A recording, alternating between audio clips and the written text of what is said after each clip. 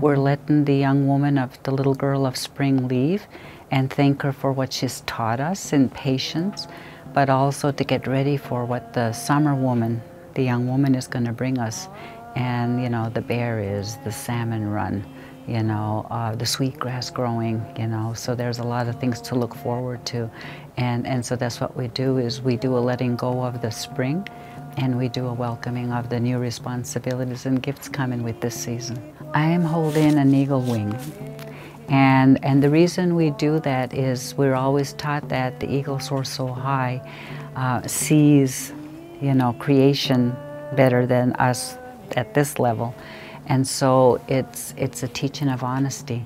So when I hold this, I promise to carry honesty as long as the sun shines, the grass grows, and the rivers flow. We're related to all of creation.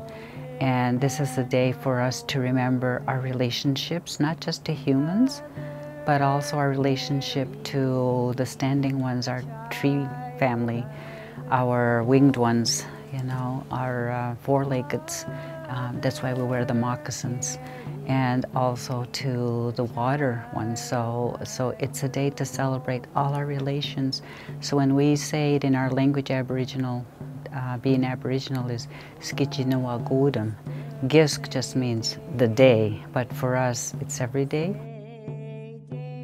I speak Wolastoqey, and Wolastoq is the name, the original name of the St. John River. So our language, so we're people of the river Wolastoqeyig, but Wolastoq is the language Wolastoqey, Laduewagan. That's the language I speak. Maliseet is a Mi'kmaq word that just refers to us as being slow speakers, and all that describes is our territory. So our language is like our territory, so our language is like the river. Reconciliation is a noun. In our language, we're very verb-oriented, so we have the word bilui dahaz, meaning I've just changed my attitude, my mind. And so what does that do? Yes, you've changed your mind, but there has to be action to that, you know, to that changing of mind.